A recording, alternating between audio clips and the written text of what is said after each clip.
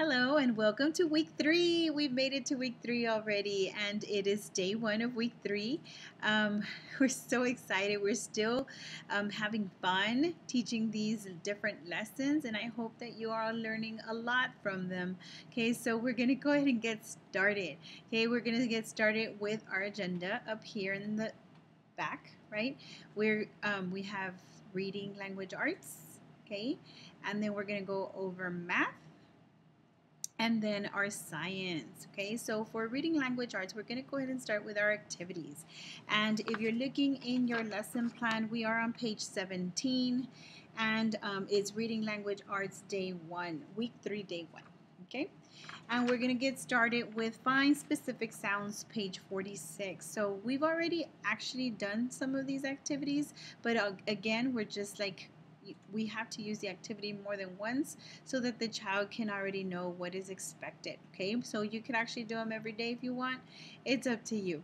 Okay, so we're going to get started. So we're finding specific sounds in conversations, in television programs or radio stations. So you want your child to get used to listening for those sounds. Okay, so what I'm going to do today is I'm going to be using a book. Okay, so you can also use a book. Okay, so our book is called Goldilocks Has Chicken Pox. Okay, so I'm going to give you the sound. So as a parent, you would have to give your child a sound to listen for. Okay, so we're listening for the initial P sound in some of these words. So I'm going to go pretty slow so that you can listen to the words, and as I'm reading say, nope, that's not it, nope, nope, nope, and so on, right? So at the end you can go ahead and tell me what were some words that had the initial sound of P. Okay? Goldilocks has chicken pox from head to toe. Word polka dots. Where did you get them? Father said, but Goldie only shook her head. And here is Goldie and Dad, right? So what were some words that began with the sound P? Let me read it one more time. Goldilocks had chicken pox. From head to toe were polka dots. Where did you get them? Father said, but Goldie only shook her head. What are some words that begin with the P sound? Okay, so you should have said pox, as in chicken pox, and polka, like in polka dots. Okay, they both begin with P. Pox, polka, right? Okay, so let's do another one. Goldilocks had chicken pox. They started out as tiny spots. Then rosy bumps began to form, and Goldie's temperature was warm. On her tummy were 24. Which of these words, I'm sorry, I didn't even give you the sound. Okay, for this page, I want you to focus on the sound T. T. So here we go again. Goldilocks had chicken pox. They started out as tiny spots. Then rosy bumps began to form, and Goldie's temperature was warm. On her tummy were 24. Which of these words begin with the T? Okay, let me read it one more time. Goldilocks had chicken pox. They started out as tiny spots. Then rosy bumps began to form, and Goldie's temperature was warm. On her tummy were 24. What were some words with T? Okay, you should have said temperature, which is a long word, right? Tiny was another one. Tummy and 20. 20. Okay, so that's the activity called finding specific sounds. Okay, we're going to go ahead and move on to our next activity, which is on page 49. And this one, we are focusing also on beginning sounds. Remember, get used to that word initial. The initial sound is the beginning sound, the first sound. Okay, so here what I'm going to do is I'm going to give you a list of words, and you are going to tell me the sound that all those words have in common. Okay, so the first one is book, baby, bump, beach. What sound is the same in all of these words? B. Very good. They all have the B sound. Now I want you to think of your colors, right? The different colors in your crayon box. And I want you to tell me which color begins with the B. Good. You should have said black. You could have said blue. And you could also have said brown. And I'm sure there's others when you have like that big box. They have all kinds of colors nowadays. But those were our basic 3 colors, right? Let's try another one. Okay, listen for the beginning sound or the initial sound. Yo-yo, yarn, yes, yell. What sound is the same in all of these words? Y. Very good. Y. Now, what color can you think of that begins with that sound as well? Y. Very good. You should have said yellow. Yellow begins with the sound Y, like in all the other words, right? The next group of words, let's try one more. And this one's going to be very brief. Ready? Red, rooster, radio. What sound do all of these words begin with? R, right? R, they all begin with the R. And what color begins with the R? You should have said red. Very good. So that is the activity called beginning sounds on page 49. Great job. Okay, so we're going to go ahead and move on to the story of the week, right? Or not of the week, of the day. It's on page 83 and it's called Can You See in the Dark? And this is a nonfiction book. That means that this book has a lot of information, right? So when you look at the story,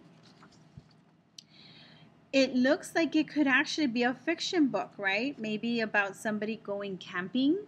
But it isn't. It's a nonfiction book because all the information in the story is going to be facts, right? But they kind of relate it to your life. Okay, so it has some drawings or some pictures that look like it could be fiction, but it's a nonfiction book. Okay, so basically throughout the story it gives you scenarios or situations in people's lives where you can actually see darkness, right? Or you can actually experience darkness. So what we want you to do is to read the story and tell us about one or more things that you learned from the story and maybe draw a picture about it. Okay, you can do that again in your composition book, which is your black spiral, because it has a lot of pages in there. Okay, so find a page and tell us about what did you learn about this story. Okay, so we're going to go ahead and move on to math. And for math, you're going to need pages 210 and 211. 210, 211. And we are still working with word problems, right? It's a very different way of working with word problems, but again, we're trying to get you ready for first grade. So this is just a different way of seeing information. Okay, so I went ahead and copied what I have on my paper. I went ahead and copied it on a big paper so that you can see it clear. Okay, and we're going to go ahead and get started. It says Jeremy had 7 big rocks. So again, I like to underline my information. And he had 8 little rocks in his pocket. How many rocks does Jeremy have? Okay, so we know we are adding, we're putting together. Now, the instructions tell us something else. So basically what we've been doing before is giving the answer. Well, now they're giving us answers and we're being the teachers. We're checking to see which one is correct and which one isn't. Okay? So that is our goal for today. It says circle all the student work that correctly matches the story. Okay? So we have A through F to check. Okay, so we're going to go ahead and get started with this one. Again, it was 7 and 8 little rocks, right? So it's 7 plus 8 equals 15. Well, let's see if they did it correctly. Remember that this is a 10 frame and only 10 fit in there. Okay, that doesn't mean you automatically just draw 10 circles. You're going to use your problem to put it in here. So we have 7 big rocks. Let's see. 1, 2, 3, 4, 5, 6, 7. Is that correct? Yes, so this part correct, right? And then we have 8 little rocks. 1, 2, 3, 4, 5, 6, 7, 8. Is that correct? Yes, right? And then if I add them together, does it give me 15? So we know this is 10, 11, 12, 13, 14, 15. Is that correct? Yes. So I am going to circle A because that problem was worked out correctly, right? Let's go ahead and move on to B. And I'm sorry, in B, I did not circle all of it.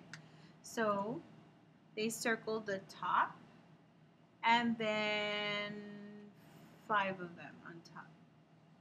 3, 4, 5. So this is what you have in your paper, right? So we're going to have 7. 1, 2, 3, 4, 5, 6, 7. So yes, that's correct, right? And then they have 8. 1, 2, 3, 4, 5, 6, 7, 8. Yes, and it does give me 15. But let's look at the problem. Remember that when we work with our 10 frame, right? When we join 10, we do not separate them. We use a whole. So for right here, we would have circled all of the 7 and then added the rest, right? 7, 8, 9, 10. I should have gone 3 from here. Here, they got a little bit from here and a little bit from there. So right away, I know that is not correct, okay? We cannot just grab from here and there. We have to use a whole and then add what they need to make a 10. So that is not correct, okay? In letter C, okay, we have 1, 2, 3, 4, 5, 6, 7, 8, 9, 10. Is that what the story problem talks about? No, so that in itself already tells me that is incorrect. That is not a correct way to solve this one. So no, let's move on. The next one, letter D, okay, there's 7 and they went ahead and they're making groups, right? So does 7 and 3 make 10? 7, 8, 9, 10. Does it make 10? Yes, right? So that's correct. And then 3, remember we stop at 8. 3, 4, 5, 6, 7, 8. Is that 5? Yes, right? And if I add it together, 10, 11, 12, 13, 14, 15, does it give me 15? Yes, so this one is correct. Okay, now let's look at this one over here. Can you see it? Yes, you can see it.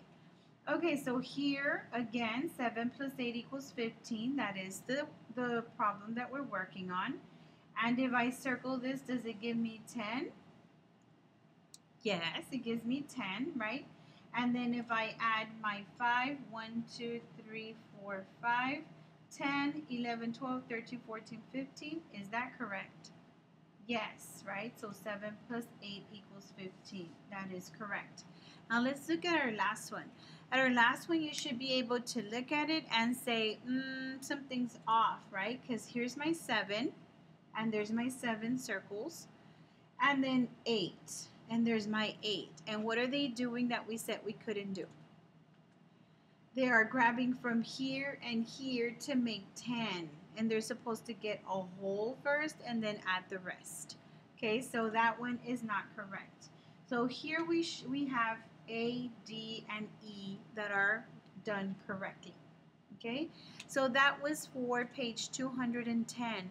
Below it on number 2, you would have to fix the work that was incorrect. So you would get these 3 that are not circled and do it correctly, like these over here. Okay, so you're going to do the same thing. Just draw it and circle and go ahead and do it correctly.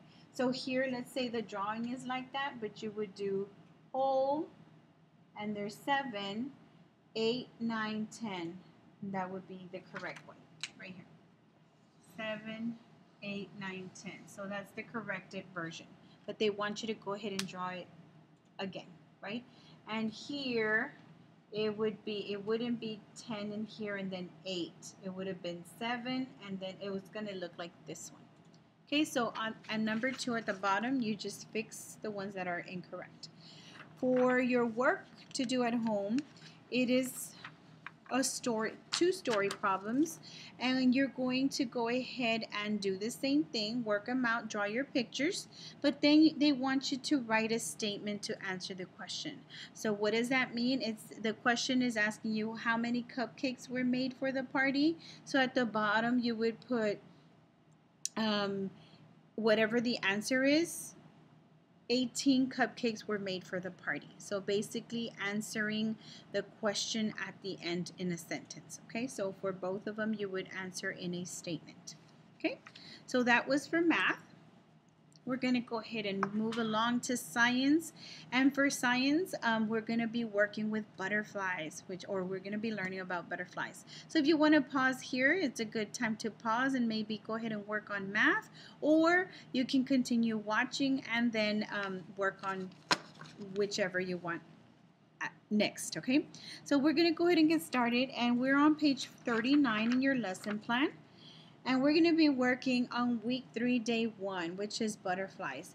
There is a fabulous video in Brain Pop Jr. about butterflies, right? So you can watch that, get some background information. There's also page 306 in your binder, and I went ahead and wrote it here.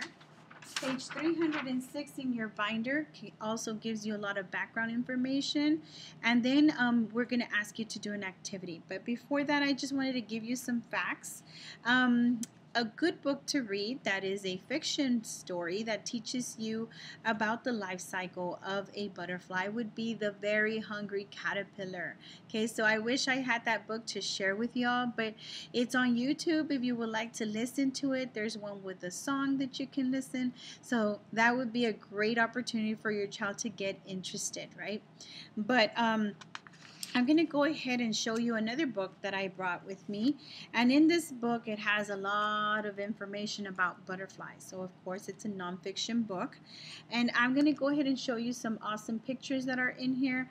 But then I'm going to also give you information that is on page 306. Okay? So, first of all, your child needs to know that a butterfly is an insect. Okay? So, it's an insect. It's not we don't just say, oh, it's a bug. Yes, it's a bug, but it's an insect. And it has the 3 major parts that a bug normally has, right? So it has 3 body segments, which is the head, the thorax, and the abdomen. So here we have a picture of a butterfly, right? A close-up.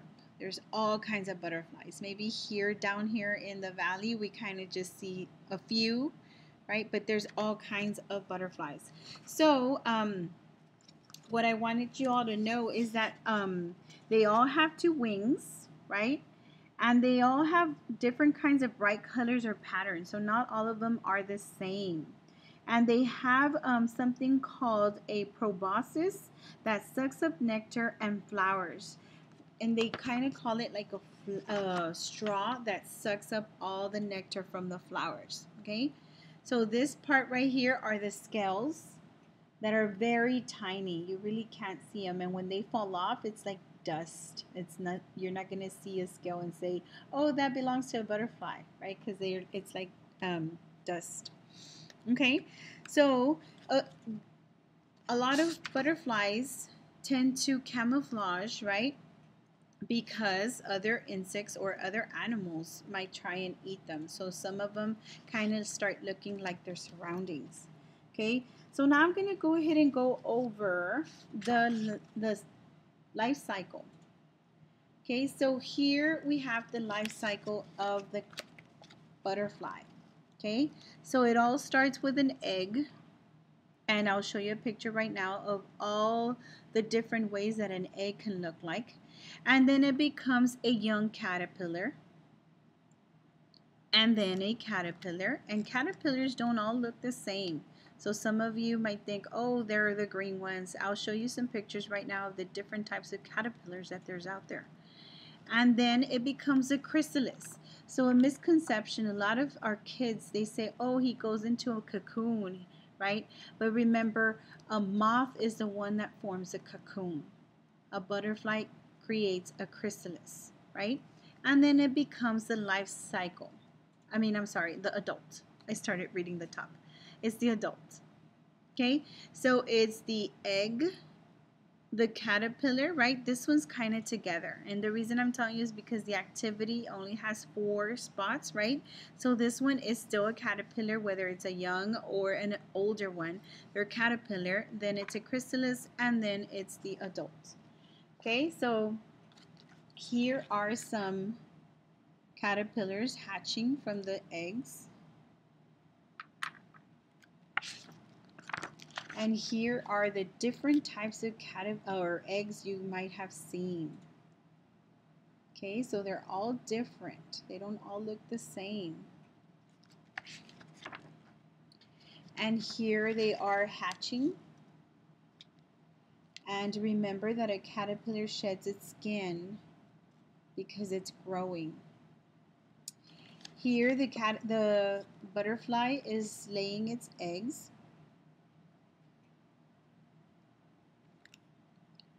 And of course here they eat and eat so that they can change into a butterfly. And here you see the different stages. You might have seen a caterpillar hanging like this, right? And then little by little it starts to make its chrysalis to the point where all you can see is the chrysalis. This one right here is a monarch. So you can see the wings in there. And remember I said they had a proboscis. That's the one right there. Looks like a big tongue. Okay, and the rest just basically shows how beautiful they are, how different they look. Get this one. Okay, so that was just very basic information about a butterfly. What we want you to do today is you're going to be doing page 308 there, and it looks like this. So these are leaves, right? Different leaves.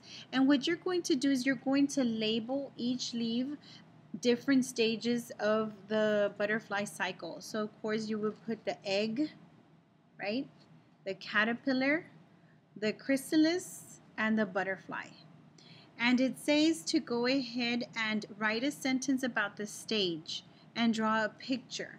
Okay, so here you would draw an egg, and then here you tell us what's happening. The egg is laid in a leaf, right? And then over here you might put caterpillar. The caterpillar hatches from the egg and starts to eat, right? And then over here you would put the chrysalis. Okay, so the caterpillar hangs from a leaf and starts to form its chrysalis. And then at the end, butterfly. The butterfly hatches from the chrysalis and it starts all over again, right? So then it says to go ahead and cut them out, cut them out, and then hang them from a piece of yarn. And so you can see the different stages, and it becomes a life cycle, right? Okay, so those were our lessons for today. Hopefully you understood them and it kind of clarified any kind of questions that you had. But again, if you didn't, feel free to call me or call Mrs. Rojas or a teacher, right? And they could clarify any kind of questions you might have. Okay, so thank you for joining us. Hopefully everything's going great, and we will see you soon. Bye.